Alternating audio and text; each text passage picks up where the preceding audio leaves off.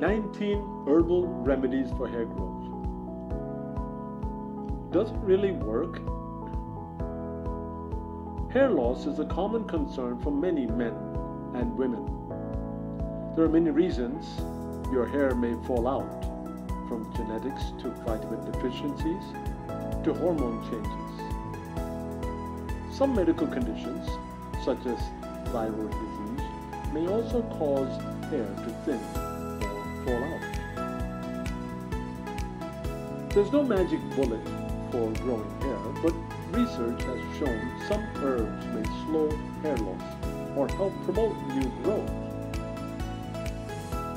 It's important to note, however, that much of the research has been done on animals. Additional studies are needed to prove their effectiveness on humans. Stay tuned to learn how herbal remedies may be used to help improve your hair growth. Be sure to talk to your doctor before adding herbs to your daily routine, especially if your hair loss is caused by a medical condition. Herbal hair oils. Hair oils, also called hair tonics, are herbal extracts mixed in a carrier oil base. Some hair oils include multiple herbs and carrier oils. Popular carrier oils used to make herbal oils are coconut oil, sweet almond oil, walnut oil, olive oil, mineral oil, jojoba oil, wheat germ oil. Some herbs used in herbal hair oils are Chinese hibiscus. Chinese hibiscus is an evergreen shrub. Its edible, vibrant flowers are often used to make herbal tea. Hibiscus is thought to help stimulate hair follicles, increase follicle size, and increase hair growth. Brahmi. Brahmi, also called bacopa, is a creeping herb used in Ayurveda medicine.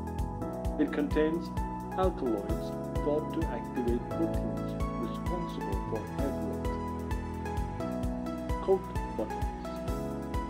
Coat buttons is a creeping Ayurvedic herb and member of the daisy family.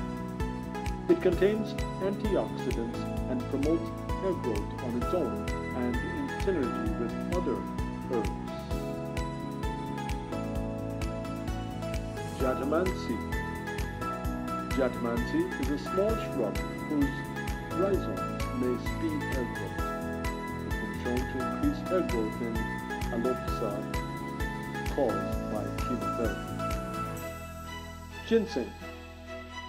Ginseng is an age-old natural remedy for many conditions, including hair loss.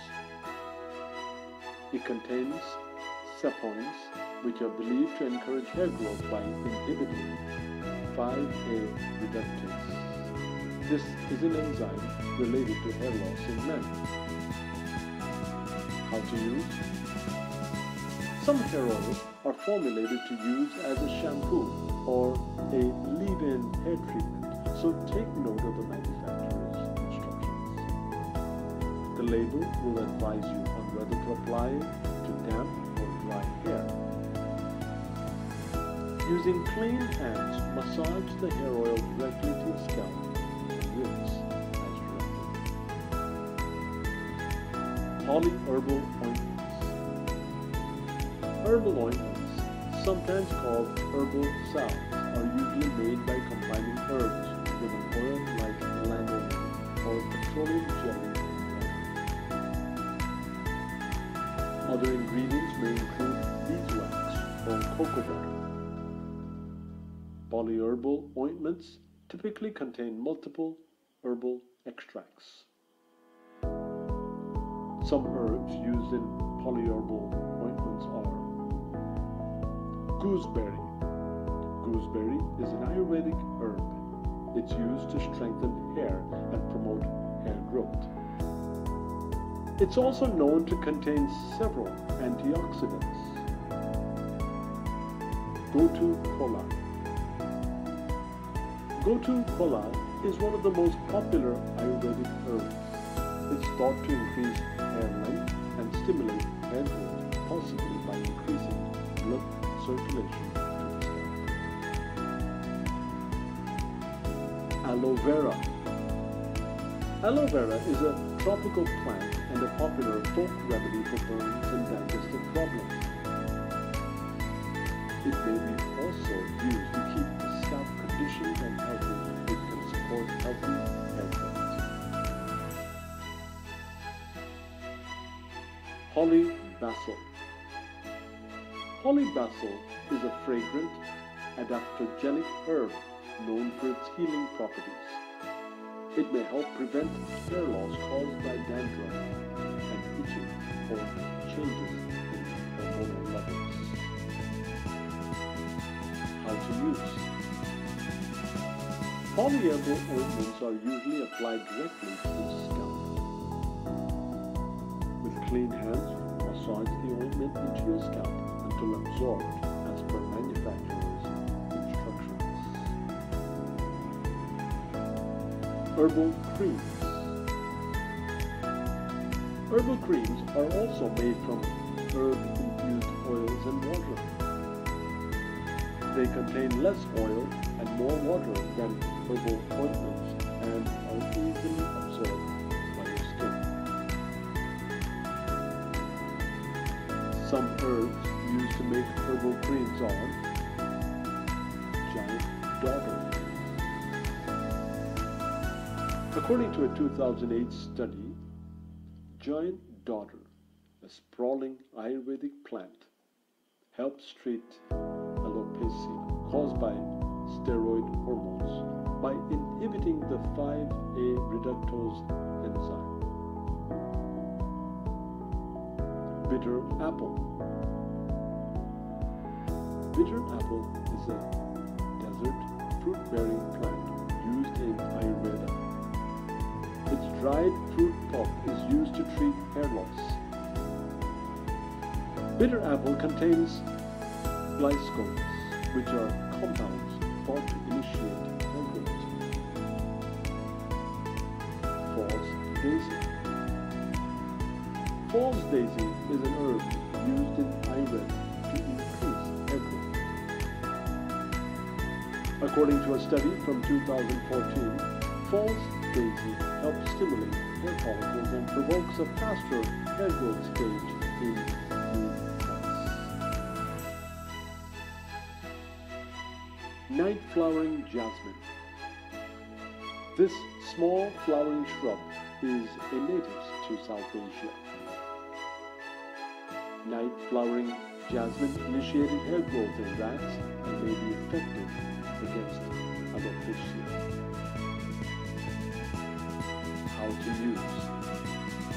With clean hands, massage the hair cream into your scalp or apply to hair from roots to tips as per manufacturer's instructions. Herbal gels. Herbal gels contain herbal extracts in a gel base. They typically don't contain oil. Herbs used in herbal gels to support healthy hair may include fenugreek. Fenugreek is a member of the pea family. It's a popular cooking spice with potential hair-growing benefits. According to research from 2006, fenugreek seed extract improved hair volume and hair thickness in men and women with moderate hair loss. Marking nut. This plant is found in the sub-Himalayan area and used in Ayurvedic and Siddha medicine to help hair grow. More research is needed on making nut to determine its effectiveness and safety. How to use. Using clean hands, massage the gel into your scalp or apply to your hair from roots to tips as per manufacturer's